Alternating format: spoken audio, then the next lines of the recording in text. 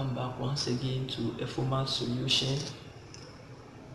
Earlier on we talked about indeterminate forms of limits where we have 0 over 0 and we try to use algebraic simplification to reduce the expression to a simpler form. Then we can now use our direct substitution to obtain the limits.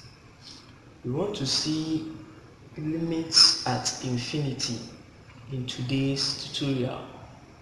So actually infinity is not a number, but it only talks about numbers growing larger and larger as it moves to the positive direction or negative direction.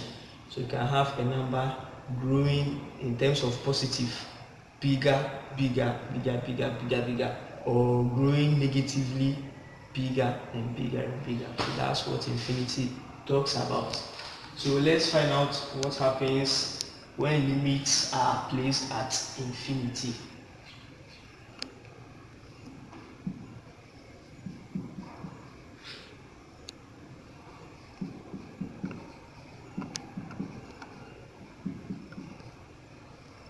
So limits at infinity. Okay, assuming we have the function f of x, which is equal to 2x plus 1, and we have to find the limit of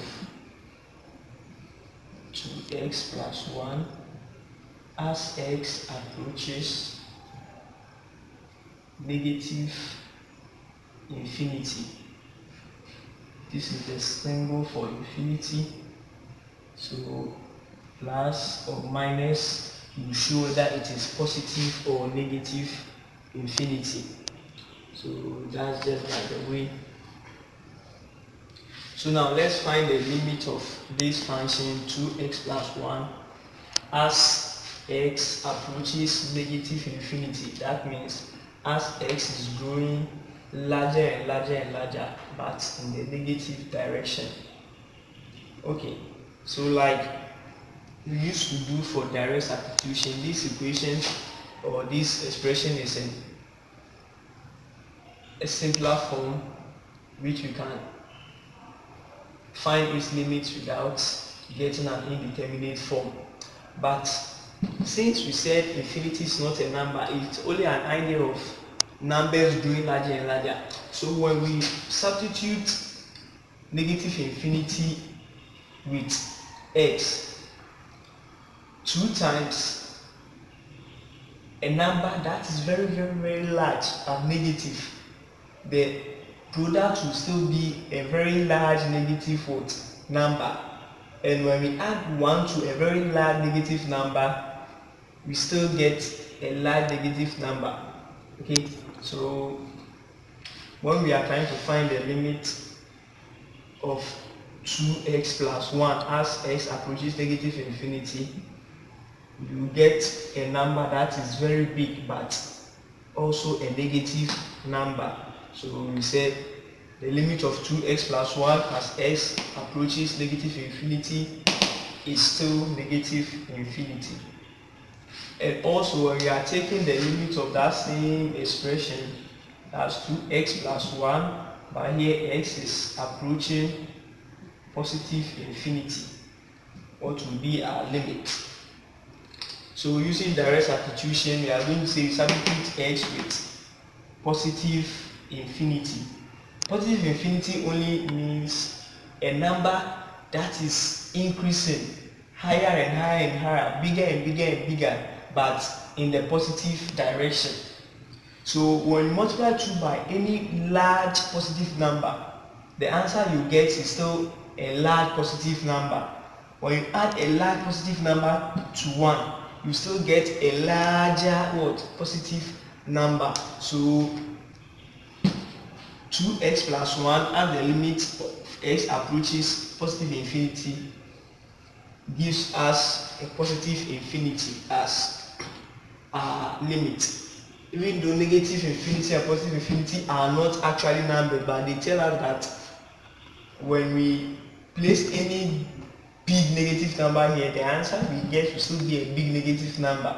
When we place a big positive number here, the answer we will get will also be what? A very big positive number. So that's what the idea of limit at infinity tells us. So we can generalize that when we have, let's say, a polynomial function, okay, and we want to find the limit of that polynomial function as the x in that polynomial function is getting to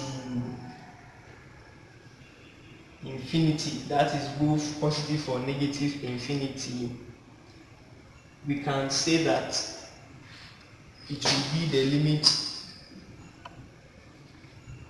of the polynomial such a way that we have a1 x to the power n plus a2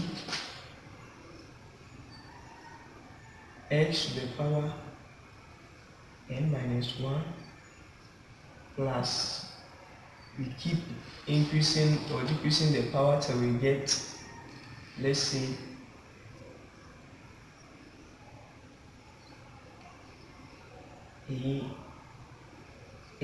let's say a constant 10. So that's polynomials, and as the x approaches infinity, the answer will always be at infinity. So when it's a negative infinity, we get negative infinity. Positive infinity, we also get a positive infinity. So that's general idea of limits going towards infinity. So let's take an example here and find out what the limit will be at infinity. This is a kind of piecewise defined function. So let's say you have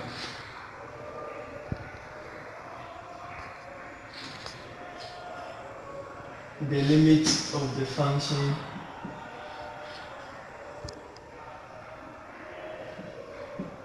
f of x such that x approaches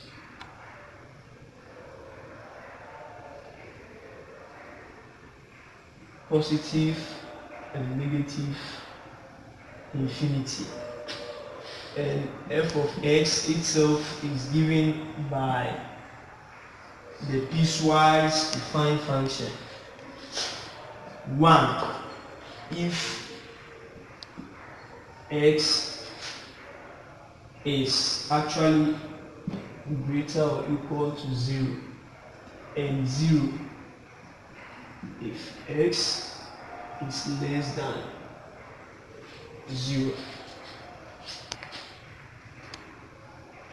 So how do we solve this? This simply means the limit of f of x as x approaches positive and negative infinity. So probably we just say approaching infinity, but f of x has been given as 1 if x is greater or equal to 0, and also 0 if x is less than 0. And we know that when we say x is greater or equal to 0, it means from 0 to what? Positive infinity. And when we say x is less than 0, it means 0 down to what? Negative infinity. So our solution for this problem will be when we take the limit of f of x as x is approaching positive infinity, that will be the limit of 1 as x is approaching positive infinity, because approaching positive infinity means x should be greater or equal to 0.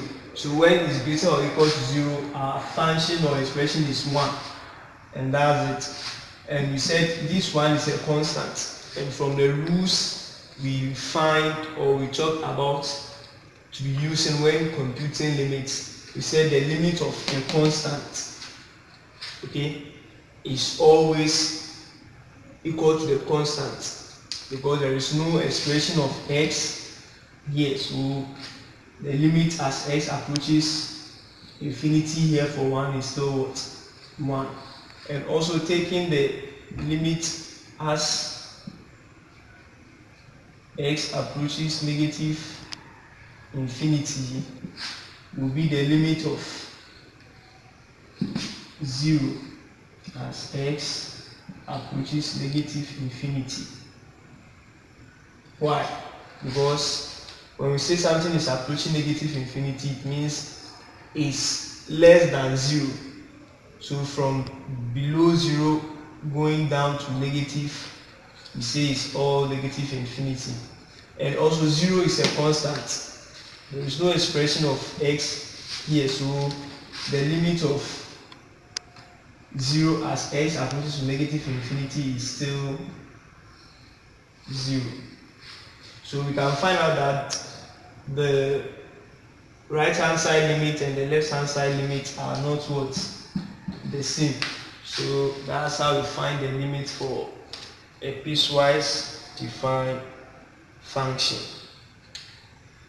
Okay, so we started with a polynomial finding infinity at positively movement and what the negative movement, that's d down to the negative numbers and d up into the positive numbers. And we talked that when you have negative infinity of a polynomial, you always get negative infinity. Positive infinity, you get what? Positive infinity. So this tells us that with any polynomial, when the limit is going to positive infinity, that means the function will be growing larger and larger and larger and larger positively. When we are moving to negative infinity too, the function will be growing larger and larger and larger, but in the negative direction.